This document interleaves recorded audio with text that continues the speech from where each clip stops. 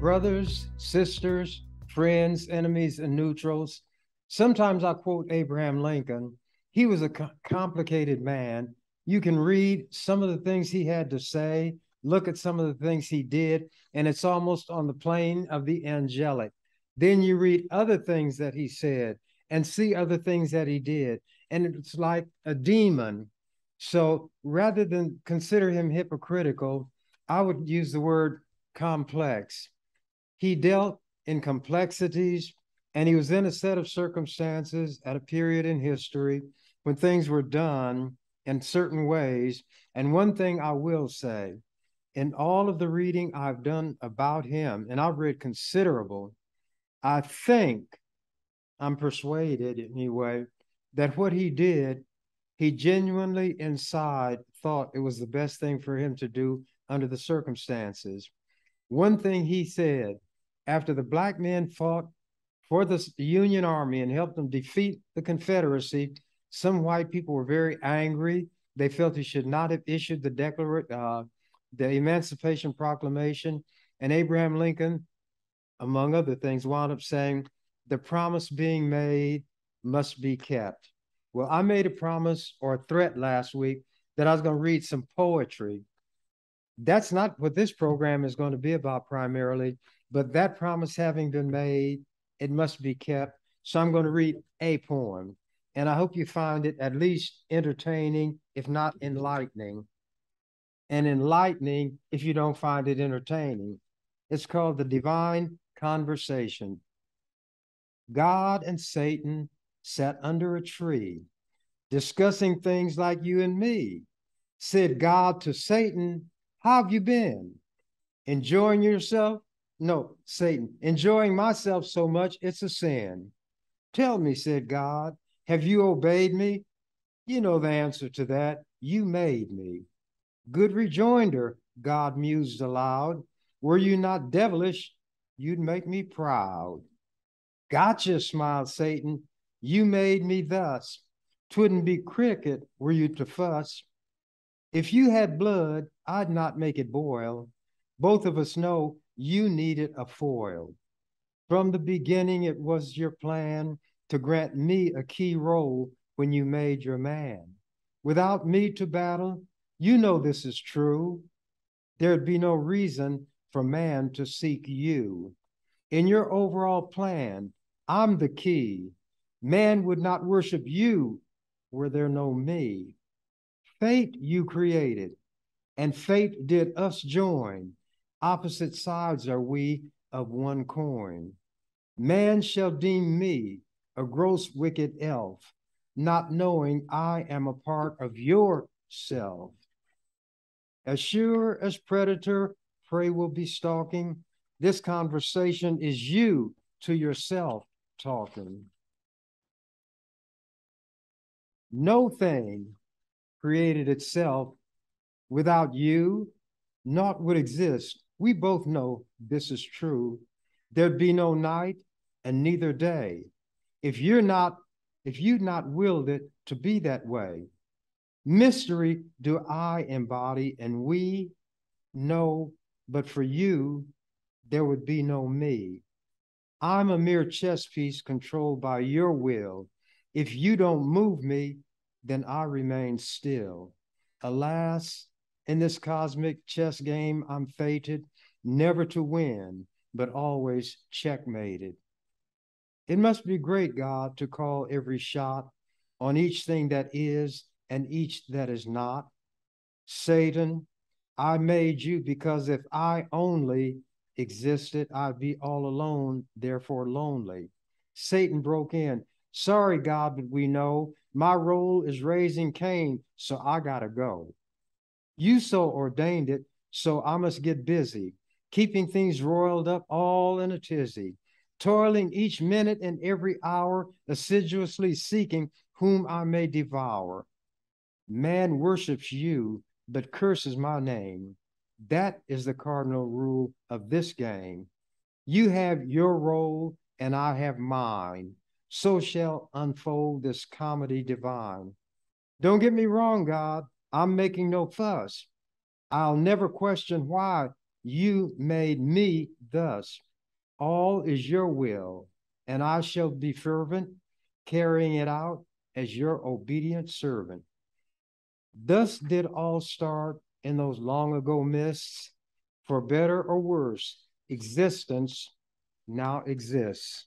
Now I'm going to get into some things that relate to activities that I took with reference to athletics at the university. And rather than tell it to you, I'm going to read articles.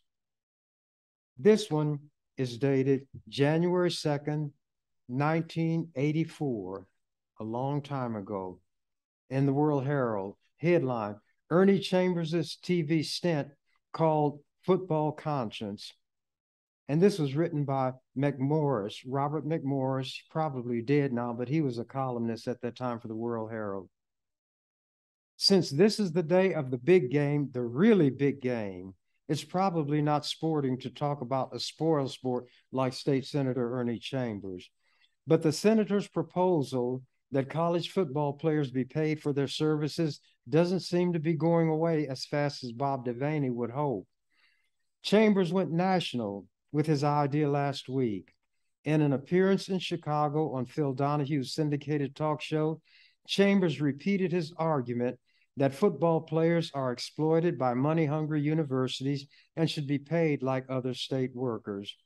Athletes were being shortchanged educationally, he said. Star performers, he said, were hardly amateurs anyway because they were getting under-the-table gratuities from rabid alumni. As a local, I'd heard all this before, but it was amusing to see those scattergun charges bounce off Donahue's other guests, University of Michigan coach Bo Schembechler and John Toner, NCAA president, NCAA National Collegiate Athletic Association. Chambers was in vintage form, managing to make just about everybody mad. There was a studio audience, and they were very upset. A lot of women were there, and they all had some little pin. I don't know what it was, but they would make their displeasure and disagreement known. Host Donahue found the guest from Omaha easy to take as long as talk of abuses in big-time college football remained general. Donahue clucked in agreement that such corruption of a university's academic mission was indeed outrageous. Furthermore, he said, quote, it was pervasive, unquote. He likes that word. Since Chambers' proposed legislation, twice soundly defeated, I brought this up when everybody laughed at it, made jokes about me. A comic strip that existed then called Tank McNamara about a football player was ridiculing me. So I was ridiculed in the funny paper, nationally syndicated, ridiculed and criticized in sports columns all over the country. But there were a few who did kind of understand.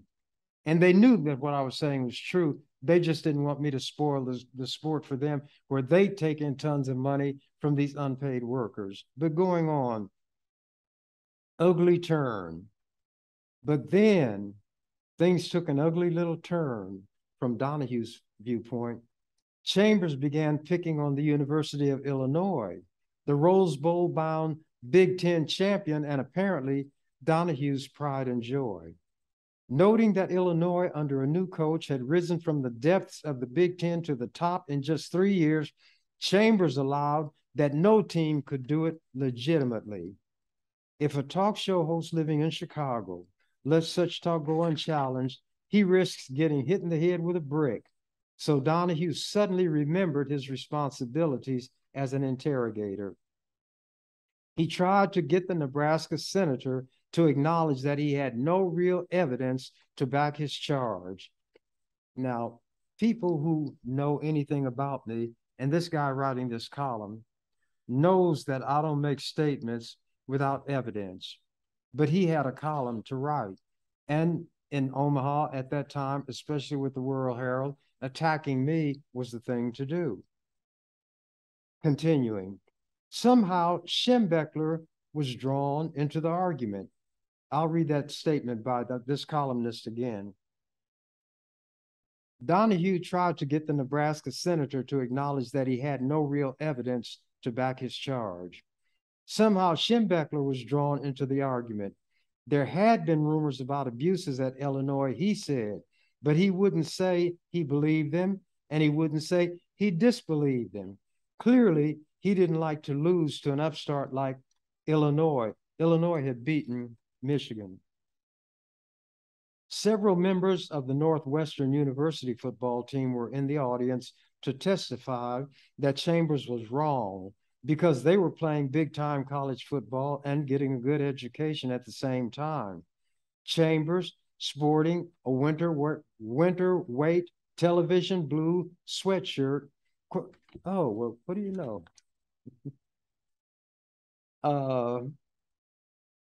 Let me find myself.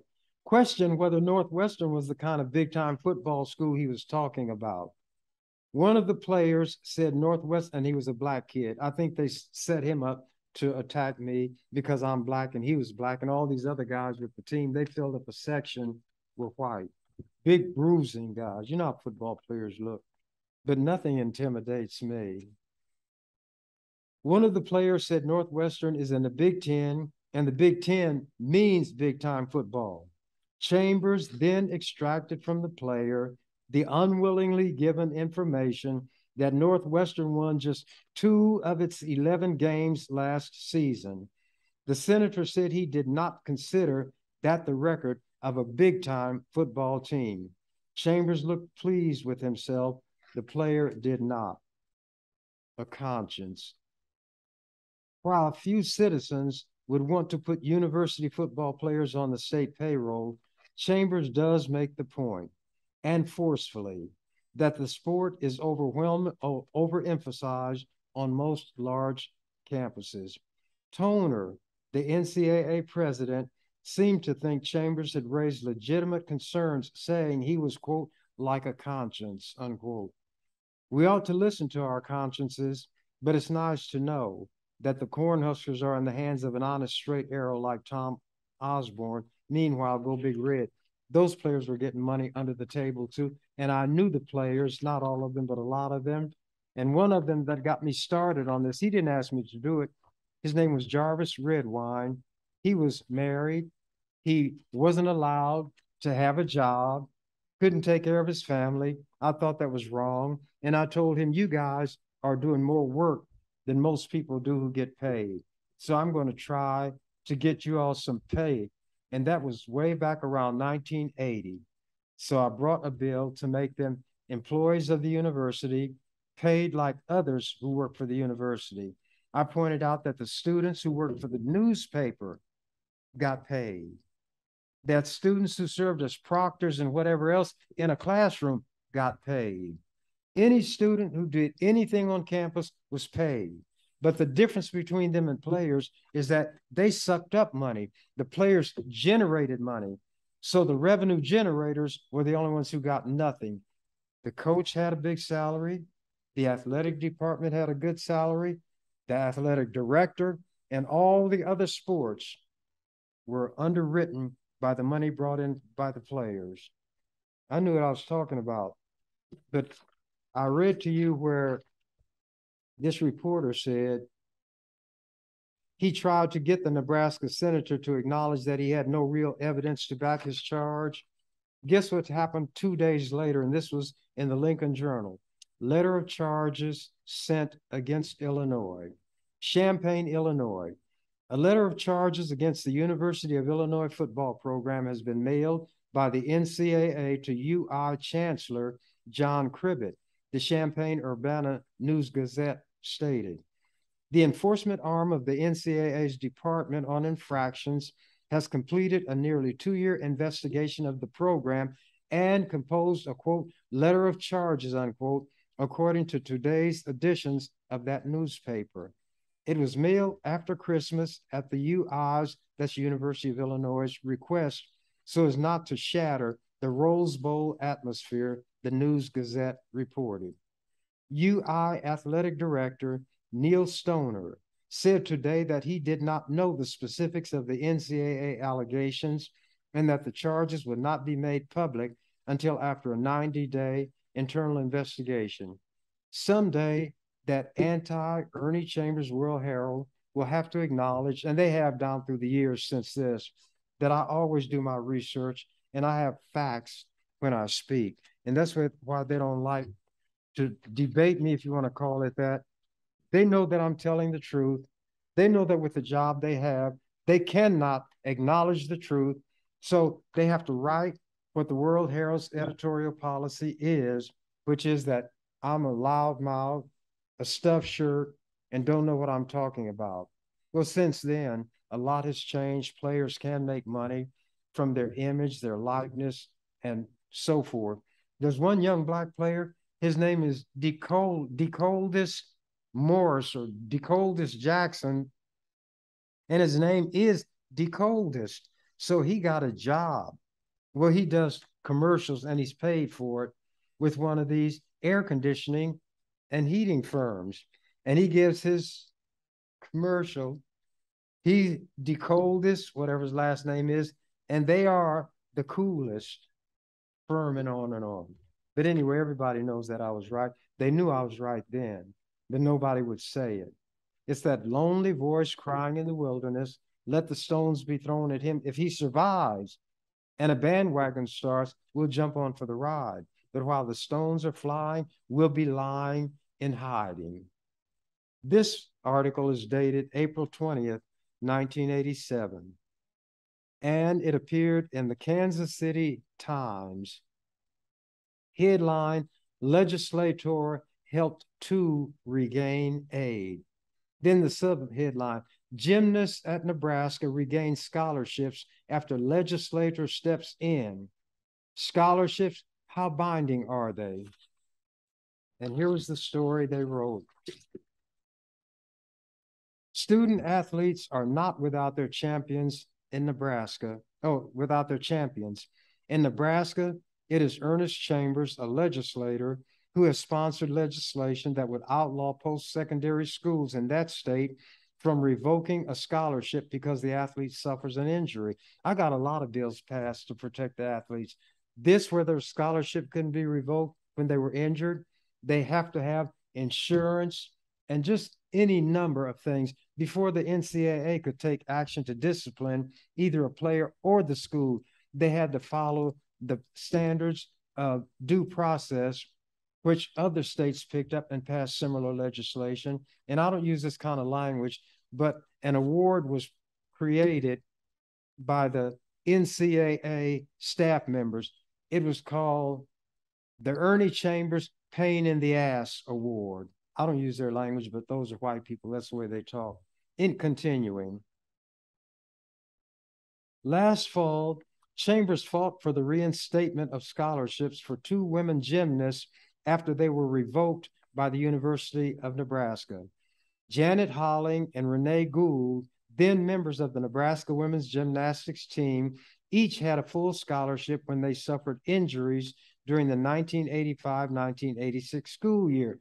Now, why wouldn't anybody else speak for these women?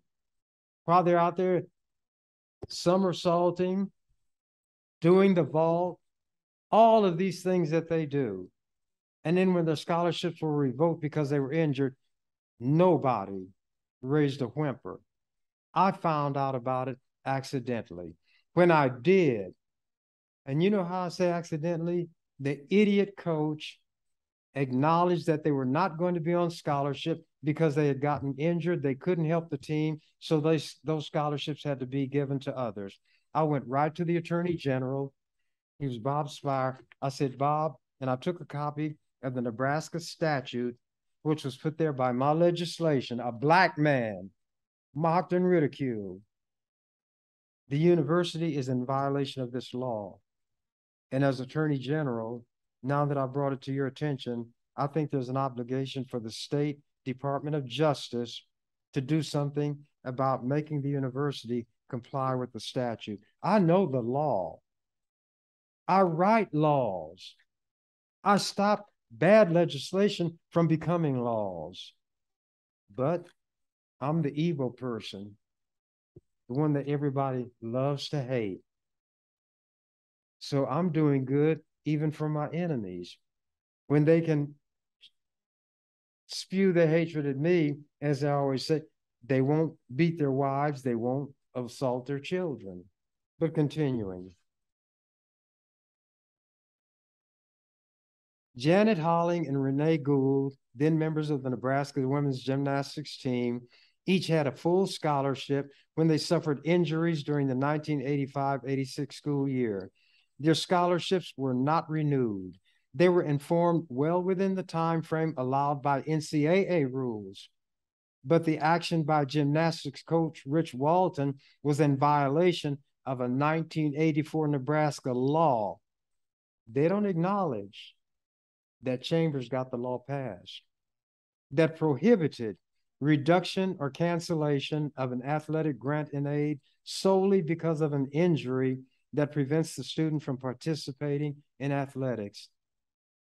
Before Holling was aware of her rights, the university negotiated a partial scholarship settlement. However, Chambers called for the Nebraska Attorney General's office to investigate, and after hearing last fall, a full scholarship was restored to Holling. According to Jean Crump, Deputy Attorney General, Gould said she did not want her scholarship back. Chambers, who became aware of the situation when it was reported in the university student newspaper, said he saw little merit in the defense advanced by Nebraska athletic officials. Their letter to Chambers admits that they violated the law, though they don't use the word violated, Chambers said. They finally said their findings were inconsistent with the law, but the result is what I'm after.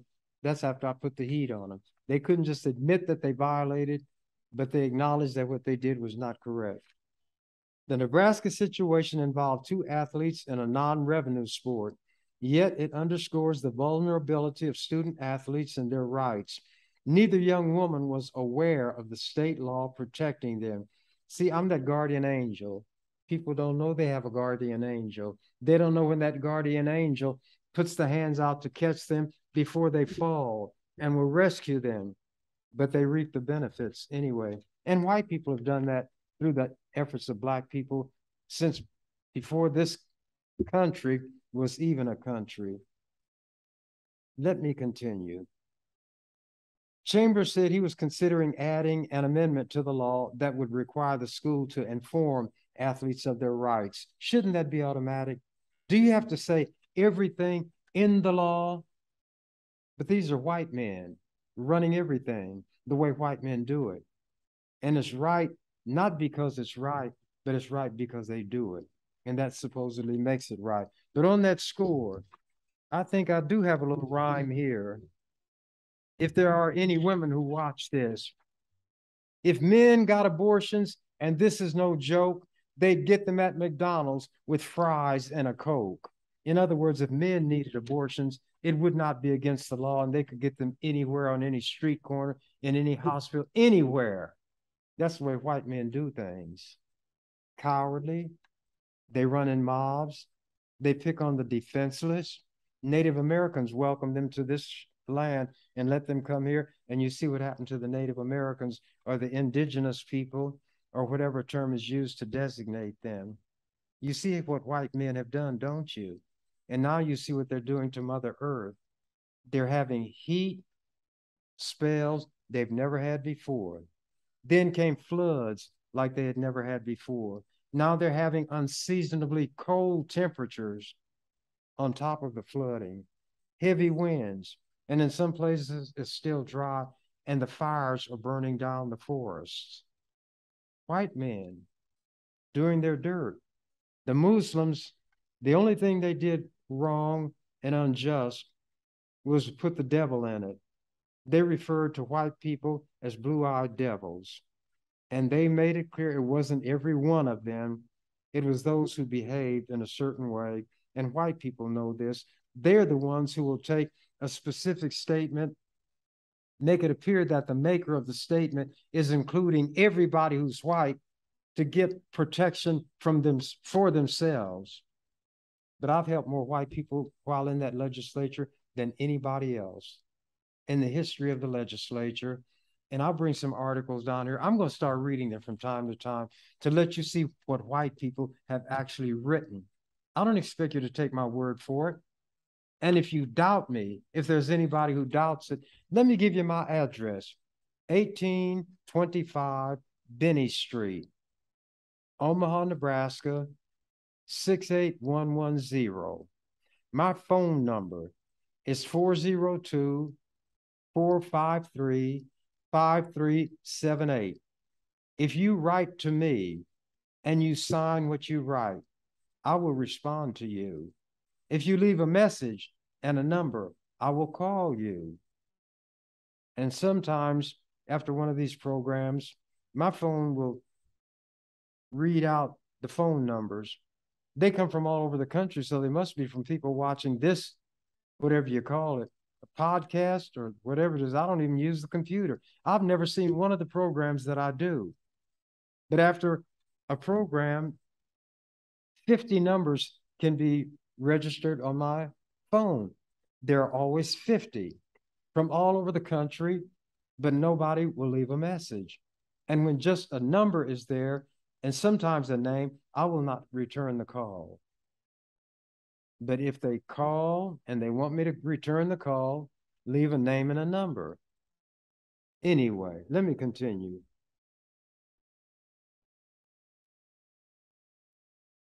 Thinking about getting an amendment to require them to inform the athletes of their rights. The thing that troubles me about this is that the people who the athletes need to trust most are the ones who violate that trust, Chambers said.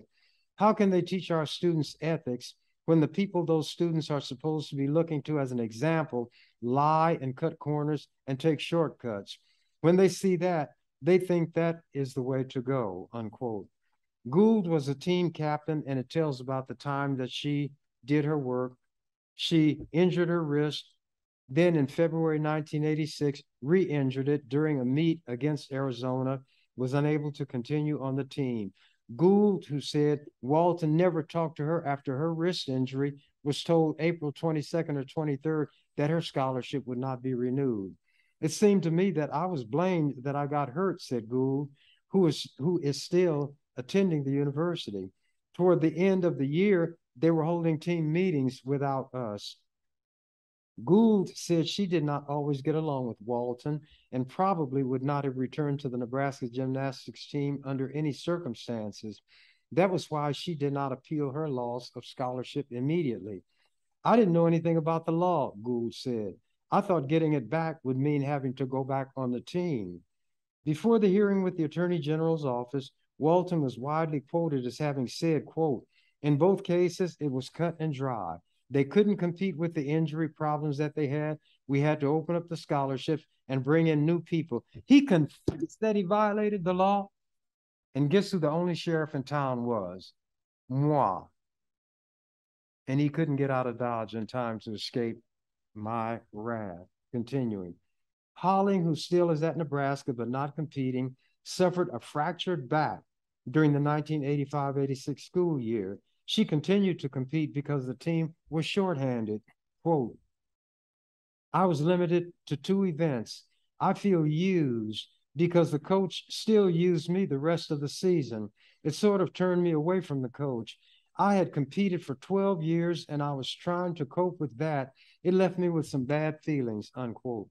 Holling learned that her full scholarship had been restored when her parents heard it on the news and called her. It made news. Nobody called to acknowledge what I did. I don't do what I do for thanks. I do it because it's right for me to do. But it seemed like the parents who heard about it might have said, well, I don't like him, but drop him a note saying thank you. None of that. But see, white people are accustomed to taking without giving back. And we are accustomed to having things taken without being compensated or recompensed for it. Chambers has been an activist for student athletes for several years. Some athletic officials characterize his efforts as unnecessary, but less than 2 years before the gymnast scholarships were revoked, the Nebraska faculty representative testified in front of the Nebraska Legislature on my bill. that no athlete at Nebraska ever had lost a scholarship because of injury. During a hearing with the Committee on Education, January 24th, 1984, James O'Hanlon, faculty representative, testified, quote, at the University of Nebraska-Lincoln, if an athlete is injured, he or she is continued on grant in aid until their eligibility is exhausted and or time of graduation. The bill is consistent with what we do as practice, and in that sense, we're comfortable with it. But in that sense also, we're not sure it's needed. My bill, he testified on, they knew better than to oppose a bill of mine because budget time came around and they were a bargaining chip on the table all the time. They didn't need it. They wouldn't take a scholarship anyway. And what happened even after the law? I've read it. Under NCAA rules, athletes who suffer an injury can remain on scholarship and not count against the school's limit. That's what O'Hanlon said. That was what we have always done. It clearly was not done in the case of the two women gymnasts, and it took a hearing with the Attorney General's office to settle the situation. That article was written and appeared in the Kansas City Times, not the Omaha World Herald. So here is a rhyme that I wrote when this came out. So this is helping to fulfill my promise to read poetry. And I gave this to them October 2020, the last year I would be in the legislature before term limits ran me out. Colleagues, between today and the end of my tenure, I shall give you exhibits from earlier years so you can judge whether I have changed or am still the same. That's what Bob Seger's saying. He's still the same.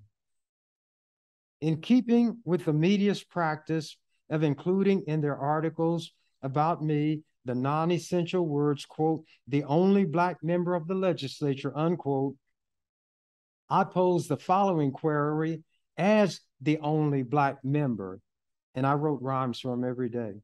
I ask you why it fell out that I alone felt tasked without being asked, and alone saw the need to intercede, to make things right by remedying the plight of a wrong youthful pair who felt despair, and both of them were white.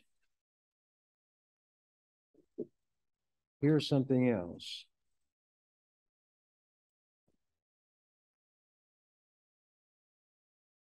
Headline, Collier playing tough. Basketball coach won't reward ex-Husker Kevin Augustine by releasing him. Nebraska men's basketball coach Barry Collier on Friday defended his decision not to release former Husker Kevin Augustine from his scholarship despite heavy criticism from Augustine's father. Quote, decisions that coaches make are not always popular, Collier said, but they are correct. Augustine, a senior point guard from Los Angeles, has transferred to BIOLA University, a National Association Intercollegiate Athletic School. The letters in BIOLA stand for Bible Institute of Los Angeles. Collier's refusal to issue a scholarship release means Augustine must sit out the first semester under NAIA rules, meaning he will miss 10 games. The voice of Irby Augustine, Kevin's father, rose in anger as he discussed that decision by phone from Corona, California. Quote, maybe it is still all about winning football games at Nebraska, he said. I thought it was supposed to be about character back there. But if that's so, why are they trying to stick it to my 22-year-old son? A coach has a right to release him, or they can hold a grudge. And like Collier said, quote, make it punitive. Collier said the issue of a release never came up in April when Augustine voluntarily left the NU program. Augustine said at the time that he was burned out on basketball and would never again play. Augustine's family said a big reason Kevin left Nebraska for California was to be closer to his mother, who has undergone treatment for colon cancer. Collier said Augustine also said he planned to pursue modeling career and finish his degree closer to his family. Nebraska couldn't replace Augustine with another scholarship player because of the 5-and-8 rule, which limits a school to signing 5 players in one season and no more than 8 in back-to-back seasons. The Huskers already had filled their quota. So the young man who wanted to be near his mother, who was dealing with colon cancer, would be punished by the university. Collier said he encouraged Augustine in 2 conversations to return to Los Angeles from May through August for family time, then return to Lincoln for 8 months to finish school and play basketball. Augustine declined and left Nebraska for good at the end of the spring semester. His father said NAIA coaches who learned Kevin was back home began calling in June, asking him to transfer. Kevin said no until August, when he decided to accept a scholarship from BIOLA. When BIOLA asked Nebraska for a release, Collier, the coach, said no, even though Augustine now is in a different division of basketball in a state 1,500 miles away. Quote, I would be rewarding him for breaking a commitment, Collier said, and encouraging future players to walk out on their contracts. Augustine's father said he has talked to Collier, Nebraska Athletic Director Bill Byrne, and Chancellor Harvey Perlman. All said no release will come, and he didn't know about me. He didn't talk to me at all. In light of Collier's stance, Irby, Augustine the father, wondered what Collier told the people when he, Collier the coach, resigned at Butler to take the Nebraska job. He told the parents and kids at Butler, where he was coaching, he would be there. But when a better spot became available, he left, said the father. How is it that that is possible for a coach? And then he tells Kevin he can't do that when his family's health was involved. When asked if a coach leaving a school for a new job equates with a player leaving for a different school, Collier replied, based on mutual agreement, a lot of things are possible. But he wouldn't agree to let this kid go. So here's what happened. That article was dated October 27, 2001. October 31st, 4 days later, after somebody read that article, here's what was written in the Omaha World Herald. Nebraska, the headline, NU coach changes mind, grants scholarship release.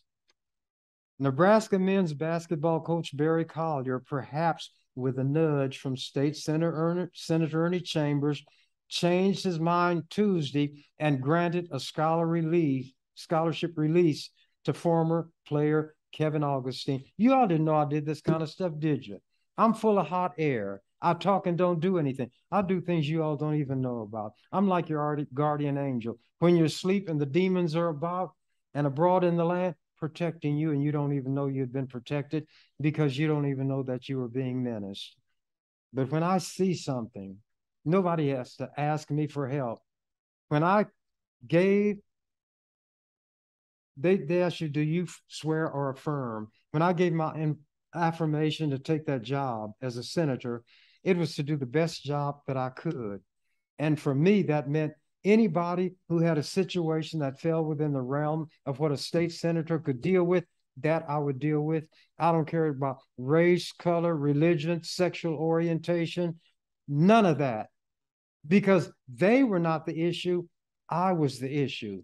And the issue with me was, am I going to deliver on a promise that I willingly and voluntarily made? Would I live up to my credo? Not do unto others as I would have others do to me, but I am what I am, and that's all that I am. And what I am goes beyond just doing what I want others to do for me. I have to do what allows me to have peace inside. The forest is beautiful, dark, and deep, but I have promises to keep and miles to travel before I sleep. Continuing.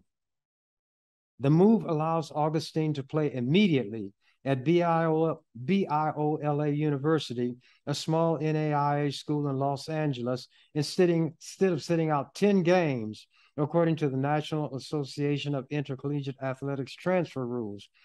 Collier took heavy criticism on the issue last week from Augustine's father, who called the action punitive and, quote, sticking it to my 22-year-old son.